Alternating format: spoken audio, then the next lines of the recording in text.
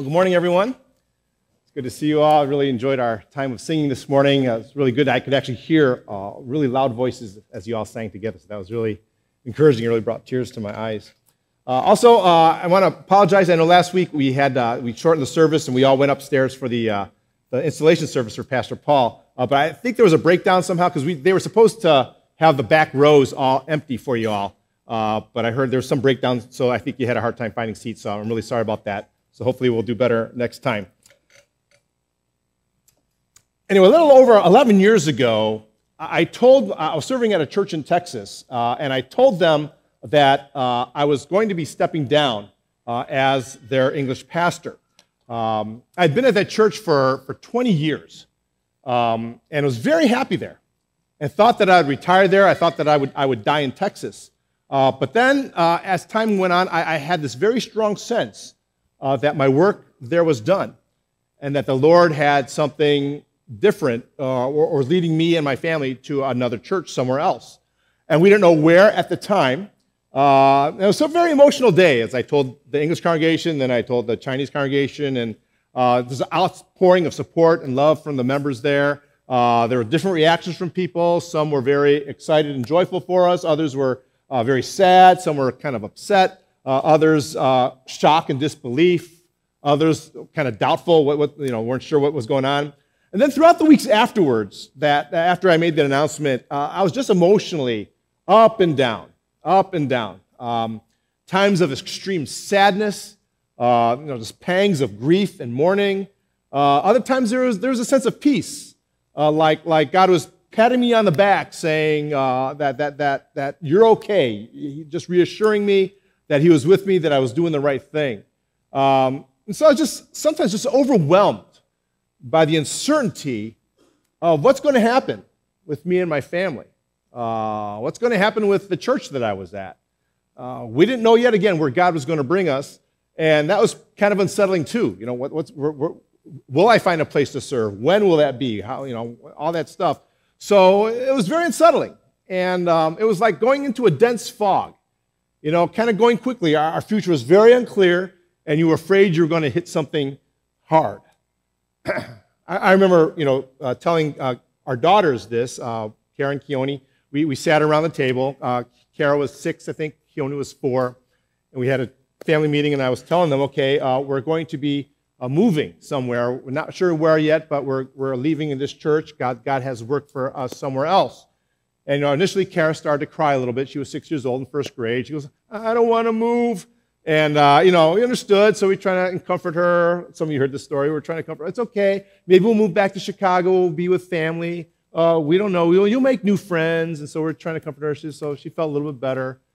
Then we asked Keone, well, what do you think, Keone? And she goes, can I bring the bunk bed with us? Yeah. Okay. It's just like that was it. That was her main concern. She had her priorities, I guess. But again, it was a very unstable and very uncertain time for our family. Have you ever experienced unstable times in your life? Times when you were unsure about the future. There was uncertainty. There's lots of change where you weren't sure how things were going to turn out. I'm sure everyone has had times like this in your life. If not, you will encounter those times later on, times of instability, where our lives are shaken. Maybe you lost a job, or maybe you lost a loved one, or maybe there's a crisis in your marriage, or maybe there's a big breakup, or you're changing jobs, or you're moving, or there's a major sickness in your family or in yourself, or just major disappointments of something that you worked so hard for. Suddenly the dream is shattered by something. Maybe you're just worried about the economic instability that our country is facing. At times when the future seems uncertain, or your health and your well-being and your safety might be in jeopardy. You never know. How do you handle such situations? During that unsettling time that I went through 11 years ago as I announced that I was leaving the church, there was a psalm that I happened to be going through around that time that really spoke to me as I thought through all that was going on. And God was preparing me for this unstable time. And this psalm was written by King David, and let's see how he handled his unstable situation. So let's all turn to Psalm 62. We have Bibles. If you don't have one, you can borrow a Bible Just return them afterwards. I hope that you all bring a physical Bible and look at a physical Bible as you go through these messages. And we're on page 479 in the church Bible, if you have one. And we're just going to look at how does God, or what are some ways that we can process unsettling times in our lives. For those of you who just joined us, we are in a new sermon series called An Emotional Rollercoaster. We're just processing the various emotions that you might go through in life. And how does God, or what are some ways that God shows us through the Psalms of how to process these various emotions, whether it be the highest of the high when you're really happy and excited, to the lowest of the low when you're down in the dumps or depressed or discouraged. The thing is that none of these emotions are right or wrong. It's just how can we process them in a way that God, that draws us closer to God. Last week we talked about Psalm 100, where we found that emotions are to be a big part of our worship. And I hope that you are able to engage a little bit more of your emotions a little bit more today as we sang, and that we continue to grow in this.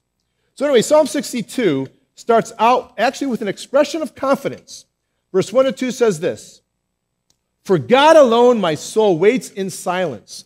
From him comes my salvation. He alone is my rock and my salvation, my fortress. I shall not be greatly shaken." Now, the first word in the original language of this psalm is the word only, or alone, only. It emphasizes that there is no one else or nothing else where we can find our security. Okay? The psalmist has not found an answer. He has found the answer. And there is no other. And he waits in silence. Silence has this idea of quietness and waiting. So you put this together, the first sentence literally reads, "Only to God in silence is my soul." And it's a picture of a person silently waiting patiently for the Lord. This is not a desperate person, not a person who looks like he's in dire straits. He's not a person in panic mode. It's a person expressing a calm confidence in the Lord. Silently before the Lord. Have you ever been really silent before the Lord? It's not easy to do in this world of cell phones and Instagram and Snapchat and whatnot. I went on a silent retreat. I think I shared about this with a lot of you before. I went on a silent retreat in between ministries about 11 years ago. And from Thursday night through Sunday morning, you were not to talk. Okay, so there's about 40 or 50 men that were at this conference or this silent retreat. The only time you could talk was when you met with a counselor. So you'd eat meals at a table. There's like 4 other people at the table. You're all eating in silence. No talking. You could read a book. Just no need to talk. Introverts would love this sort of thing. Okay? But it took me a while to get used to the silence. Okay? Actually, it took me about a day or two to actually get used to being silent. I mean, the silence was deafening. It was just so weird for me just to be silent and just listen to nature and things like that. But it was a wonderful thing. In the end, God spoke to me in a very powerful way that I had never experienced before. So I don't think we all can take 4 days off to do a silent retreat, but nowadays during my times with God, I spend at least 3 minutes in silence before the Lord, just resting in the presence of the Lord. I set my timer for 3 minutes on my watch, just to be silent before the Lord and just to enjoy His presence. And it takes a while to get used to doing this. When I first started doing this, it was like very kind of awkward. But again, I encourage you to try it for a month and see what happens as you just sit silently before the Lord and see what happens. Ask me if you'd like to know more about it or how maybe you struggle with it, and we can talk about it together. But just being silent before the Lord is, I think, a very good discipline to have. So the psalmist continues, and he affirms his confidence in God. He says, He alone, again, word starts with alone or only God is my rock, salvation, fortress, not be shaken. I will not be shaken. This is a picture of security and stability, isn't it? I'd like to have that sense with me, that I'm standing on a solid rock in whatever I did. Wouldn't you? No matter what situation you're facing, I have a rock, a salvation, a fortress. I will not be shaken. So why did the psalmist feel this way? Maybe he just came off a great victory. Maybe he overcame a huge problem. Maybe he accomplished something amazing. okay? Maybe he had just delivered from a dire situation. Maybe he made the three-point shot at the buzzer that won the game. Maybe he made a hole-in-one, yeah, okay, or something like that. So, a lot of times you see the winner express his gratitude to God after a big victory, right? So maybe that's what's going on here. After a lot of times, after something like that happens, it's really easy to feel confident and secure in your relationship with God, right? So what was our psalmist facing that gave him such a strong, secure feeling in God? Well, take a look at verse 3. How long will all of you attack a man to batter him, like a leaning wall, a tottering fence?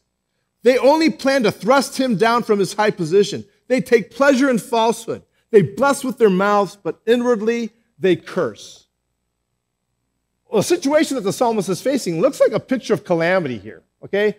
This is not a very peaceful situation, is it? It looks like he's being attacked from all sides from those who are out to get him. It says, how long will you attack a man to batter him? And the word for batter him is literally murder him. They are trying to murder him. The idea is that there are people who are after David's life. The psalmist's enemies are plotting to take him down. He doesn't know who to trust anymore.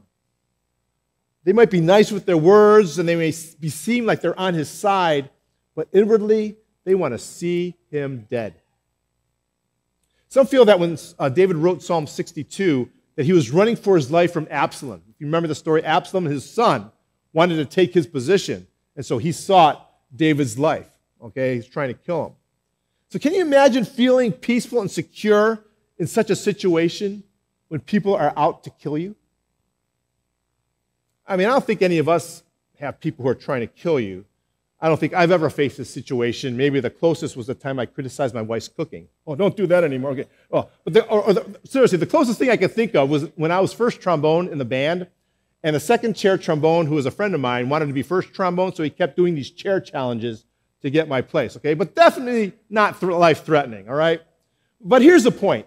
How does David describe himself in verse 3? He's like a leaning wall, a tottering fence. A leaning wall, that's something that's about to fall over, all right? A tottering fence. I had one of these back in my backyard in Texas, okay? We didn't take good care of the fence, and so the fence started to lean over and over, and it was leaning over the driveway, and it was going to kill somebody sooner or later if the nails popped. And so it was just, you never know when it was going to fall over. So these are pictures of instability. Lots of uncertainty, a lot of unease. It could fall over at any time.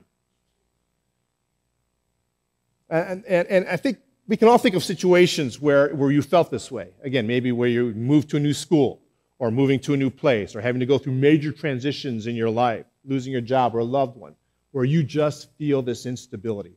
Probably not as life-threatening as David's situation, but still, again, a very unstable time. How might this sense of peace and stability that David have, how can we have that sort of peace and stability in our situations that we face? Well, a couple things that we'll learn as we go on this psalm. First, find your stability. There we go. First, find your stability in the Lord. Verse 5 says this. After describing his unstable situation, David writes, "For God alone, my soul, wait in silence, for my hope is from him. He only is my rock and my salvation, my fortress. I shall not be shaken. On God rests my salvation and my glory, my mighty rock. My refuge is God. Trust in him at all times, O people. Pour out your heart before him. God is a refuge for us." So the psalmist repeats the expression of confidence from the first two verses, almost word for word. So he expresses his confidence, then he explains his dire situation. Then you go, whoa, that's a terrible situation. And then he expresses the same thing again in verses 3 to 4. But now in the context he's facing, it's more remarkable, right? Despite all that is going on, despite the fact that there are people out to kill him, they are trying to take his life, despite the fact that he doesn't know who on earth he can trust, he waits in silence, in perfect peace for the Lord. His salvation, his rock, his fortress, again, is God alone. And he silently and patiently waits for him. When we are faced with unstable times, what's our usual reaction? Well, we try to take action. We want to do something, right? What can we do to steady the ship? Maybe bail, throw over cargo, change direction. We have to do something. Or if we're not ready to do something, man, we just think and continue to obsess over how are we going to fix this. Here we have a picture again of silence, of serenity, of security, of peace. Why is that? Because David is finding his stability in the Lord, not in his circumstances. So find your stability in the Lord. Second, look forward with hope. Look forward with hope. There's a new concept that's added here in verse 5 that's not in the original verse, not in verses 1 and 2, where he says, "For God alone, O my soul, wait in silence, for my hope is from him." My hope is from him. Hope carries with it this expectation of something good. There's a sense of anticipation. It's not dread, it's not fear, not anxiety. Hope, looking forward to something. In other words, the psalmist is not a fatalist, okay? There are sometimes people who are calm in the midst of a calamity because basically they've given up, all right? Say, oh, well, we're going to die, might as well accept it, it's over, I'm going to fail, it's not going to happen, right? Kind of like Eeyore from Winnie the Pooh. I don't know if you saw Winnie the Pooh when you were growing up, but it's all right, I'll be okay. You know, I mean, just a total down in the dumps kind of animal, resigned to the worst. And when faced with a situation that's talked about in verses 3 to 4, it would be easy to have this sense of despair. I mean, people are out to get me, it's over. It's over. But with God on your side, you can face such unstable and even hostile times with a sense of hope. That anticipation of what will God do in this situation? Even when things get worse, what will God do in this situation? How can God work in this situation? And that can give a sense of stability in very unstable times. You know, I stepped down from my previous church. What was unsettling for us was that we didn't know where we were going. So there was nothing really tangible to look forward to. We just saw this big fog ahead of us. And what we were leaving was a great church, great people, a good ministry, nice home, nice place to live. And we were looking back at that and looking forward with this big fog. And it's just very, very unsettling. But I had to ask as I was going through that, where is my hope? What is my hope in? Was it my comfortable position, my comfortable location, or where God was going to go and what God was going to do as we followed him into the fog and what we would see on the other side? Verse 8, David writes, "Trust in him at all times, O people. Trust in the Lord." He calls on the people to trust in the Lord. Again, trust has a sense of security. And David has reminded us, God is a rock. God is a fortress. He's a salvation. He's a refuge. We will not be shaken. Those are all stability terms. So look forward with hope and anticipation. Verse 8 also says this, "Pour out your heart before him. God is a refuge for us." The third, pour out your heart to the Lord. Pour out your heart before the Lord. What does it mean to pour out your heart before the Lord? The heart is a seat of your emotions and your feelings. And I'd say pouring out your heart is just letting it all out. Just letting it all out. Letting all out your emotions and your affections out before the Lord. It's expressing your true self and your true feelings completely open before the Lord, being completely honest and completely vulnerable before him. And you can do this. Why? Because it says here, God is a refuge for us. He's a safe place. He's a safe place. Now, as I've said before, you know, we tend to think that being emotional is a weak thing, right? You know, especially for those of us who grew up in an Asian household, you know, we don't like to show too much emotion because it's seen as a sign of weakness. We'll only show that to maybe those who are closest to us, those that we feel safe with, right?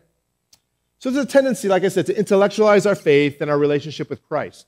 We like apologetics, you know, defending our faith, very intellectual. We might like theology, things like that. We might like inductive Bible study, you know, very, very cerebral. But the true, deep, emotional sharing, that can make a lot of us feel kind of uncomfortable, right? Even though when it happens, you know, it really draws everyone closer together when we're able to do that. And it's that emotional bonding that really draws people together and gives us that sense of closeness. But this sort of thing rarely happens, right? Only on certain occasions. And I think this is true also for our relationship with God for a lot of us. I mean, have you ever just let it all out before the Lord? Do you feel that you could let it out before the Lord if you needed to? Just pour out your heart, pour out your emotions. Just let him know what's going on. fully, emotionally, spiritually, all that's going on in your heart. I don't know about you, but up until that time that I had gone through this turmoil thing 11 years ago, I didn't think I had truly ever poured out my heart before the Lord. And at that time, I'd been a Christian for 40 years, still hadn't really poured out my heart.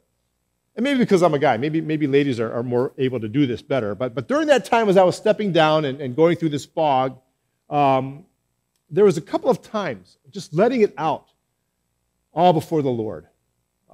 Frustration, anguish, anxiety, sadness, grief, love, affection, deep desire, all are fair game, okay? The idea of just being completely raw, open, honest, and vulnerable before the Lord. Of course, with a sense of reverence and respect because He's God. And for me, that really added a sense of intimacy and closeness to the Lord that I had not experienced before that time. Again, the tendency for us is to really intellectualize our faith and to intellectualize our prayers. I know my prayers tend to be a lot more cerebral, right? It's about kind of telling God facts instead of expressing our heart. And sometimes, we might not be as expressive to the Lord because maybe we're afraid that He might not grant our prayers, and so we tone it down so we're not so disappointed. Maybe that's how you are. I'm not saying that you have to be emotional in order for God to hear you, or that the more emotional you are, the more God will hear your prayers, or the better your chances of your prayers answered. I'm just saying, don't be afraid to include the emotional element in your prayer life, especially as you're going through difficult and unstable times. God gave us emotions, and now I think it honors Him when we use them in building our relationship with Him. So when was there a time when you poured out your heart before the Lord? Don't be afraid to do that. Don't be afraid. Why? Again, verse 8, God is a refuge. He is safe. He is safe. So you can pour out your heart to Him. I know sometimes, when you're going through a difficult struggle, you feel you need to vent, right? You need to vent to a friend, so you find a really close, trusted friend, and you vent. You just lay it all out before them. My encouragement is don't just do that. That's okay, but also vent to the Lord. He's the first person we should vent to. Okay, so pour out your heart to Him. The next, don't seek stability in the wrong things. Verse 9. Those of low estate are but a breath. Those of high estate are a delusion. In the balances they go up, they are together lighter than a breath. So what David's basically saying here is don't trust in men. Don't trust in men. People of low estate, people of high estate, this is the spectrum of everyone. From low to the high, they are all basically nothing compared to God. All right? This is not saying that people are worthless, okay? It's just that they are pretty insignificant and not worth putting your trust in. In the internal scheme of things, all of us are so minute and so small. We're just like a breath of wind, is what David is saying. Unfortunately, a lot of us really put our trust in people. Maybe our security and our stability is in what people think about us, or our reputation. Or maybe our security is found in people who like us. Our family, our friends, our loved ones, or maybe our spouse, maybe our children, maybe your church. Or maybe our trust is in politicians, or in athletes, or pastors, or our parents.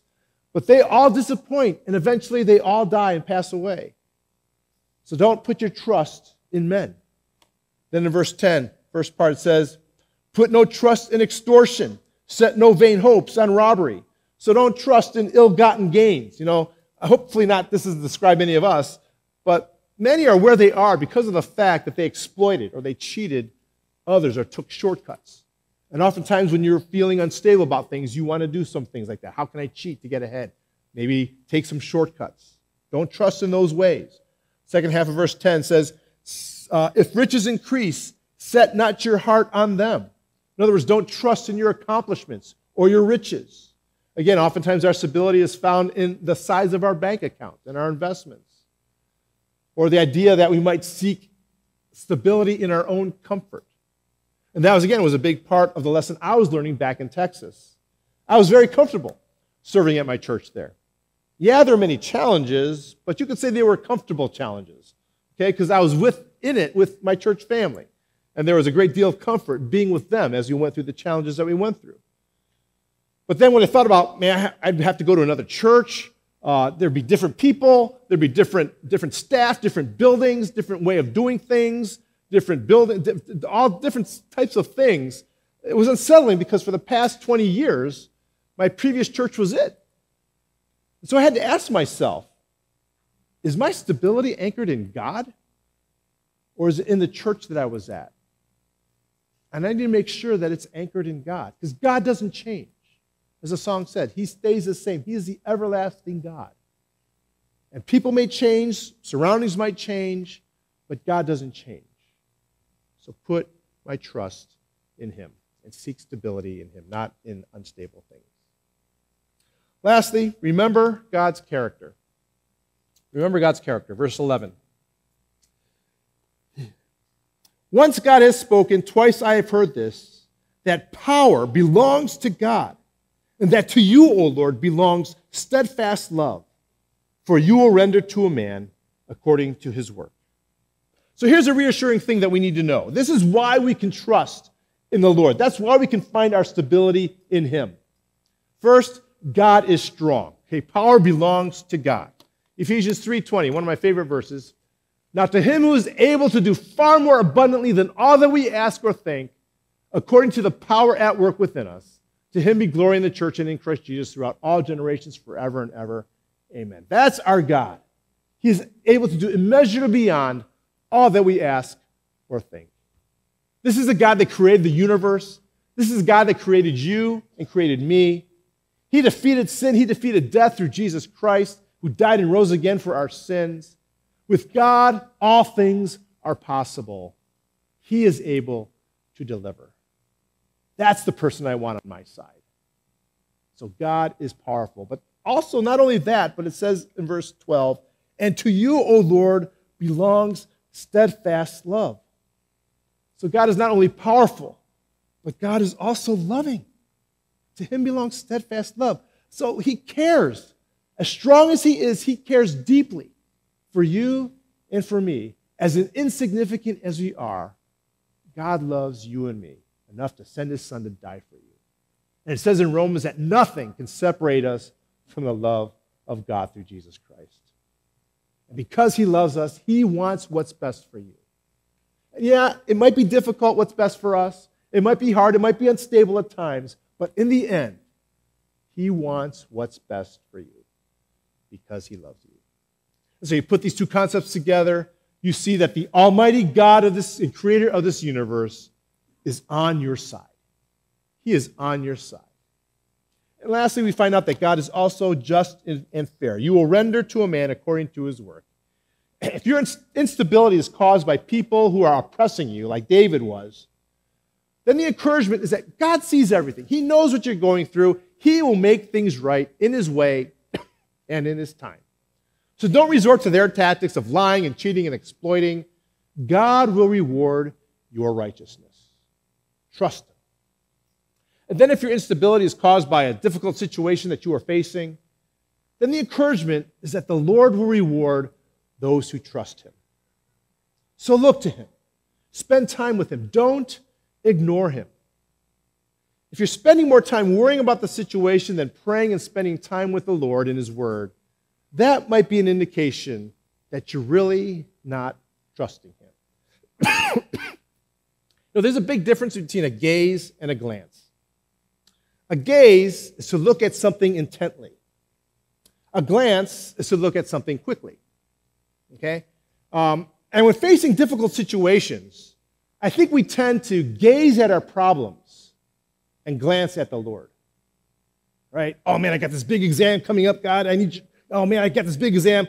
Help me, Lord. Oh man, how am I going to study all these things? Help me, Lord. Oh man, how am I going to get through this? Or man, I got to find a job. Man, I can't find my job. Help me find a job, Lord. Oh man, what am I going to do? Where am I going to interview? Where am I going to get clothes? You know, all these things that you worry, you just glance at God and gaze at your problems. You know, you read the psalm, only 2 verses in the psalm talk about the problem that he's facing. The rest of the psalm is about who God is and the godly truths about him. So we see here the psalmist is gazing at the Lord and glancing at his problems, even though they're trying to kill him. he's continuing to gaze upon the Lord. And as a result, he gazes upon his rock, his salvation, his fortress, the God who is powerful, who is loving, and who is just. He's able to find stability in very unstable times because of where he's looking. So make sure you gaze upon the Lord. Just glance at your problems and see what God does. Another one of my favorite verses, I have many, is Jeremiah 29:11. For I know the plans I have for you, declares the Lord, plans for welfare and not for evil, to give you a future and a hope. Now this promise was given to Judah. Judah was a nation that was facing a very dark time in their history. They had been conquered by the Babylonians, and they were in exile in Babylon. Okay, so very, very dark time. Very, very time of national and spiritual embarrassment and humiliation. But God gives them this promise in the midst of all that. That in this unstable and dark time, God reminded them that he was there and that they still had hope. That he still had a plan for them. And that message then is the same message now, that we can trust and hope in him, that we have eternal life to look forward to.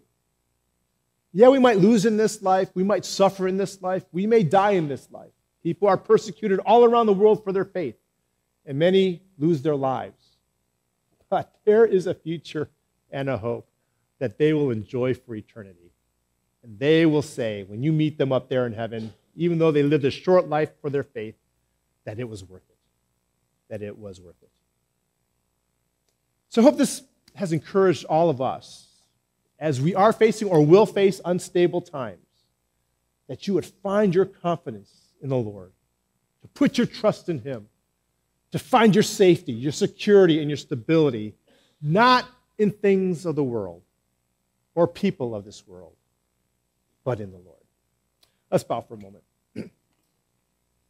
What is God saying to you this morning as we looked at this psalm of a person, David, who is going through a very unstable time in his life where people are out to kill him, as he found his stability in the Lord?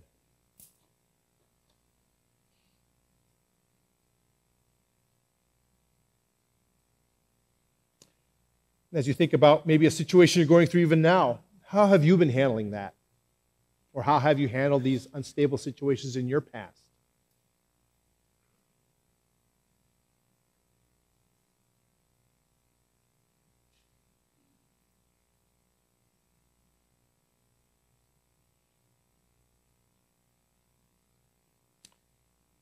What might God be saying to you this morning? Maybe he's asking you to find your stability in him. Maybe to spend some time in silence. Or maybe to look forward with hope. Maybe you've been filled with doubts. You've been more pessimistic than optimistic. And you've been putting your hope in situations or in people or in things. Maybe God is saying, put your hope in him. Maybe God is just asking you to pour out your heart to him. To just be vulnerable and open. Let it all out to him so that he might minister to you. Maybe you've been seeking stability in the wrong things, people. Maybe you've been doing things underhandedly or taking shortcuts or just relying upon your own comfort.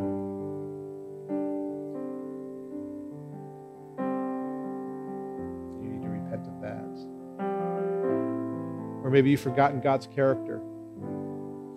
You've forgotten that he is strong and that he is loving and that he is just. Maybe God is saying you need to meditate and think about that a little bit more this morning. So what is God saying to you, and how might you respond in worship to him? Just take a moment.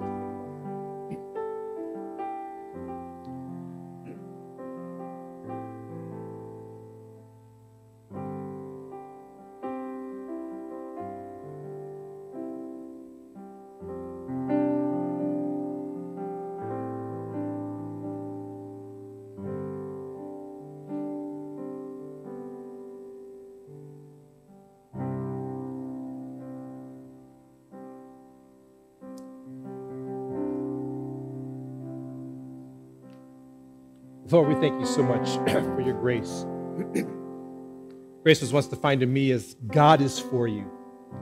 And we thank you so much that you are for us. You are on our side. And Lord, each and every difficult situation we face, Lord, you are using that to develop us, to grow us, to help us to experience more of you. So Lord, I pray that like David, we would just glance at our problems, but fix our gaze upon you. And as we do so, we would find stability. That we would find you to be our rock, our fortress, our salvation, that we would not be greatly shaken because our hope is in you. Our trust is in you. And we wait for you and we obey you. And we find you to be our refuge. So Lord, help us to encounter you and experience you in awesome ways as we fix our gaze upon you. It's in Jesus' name we pray.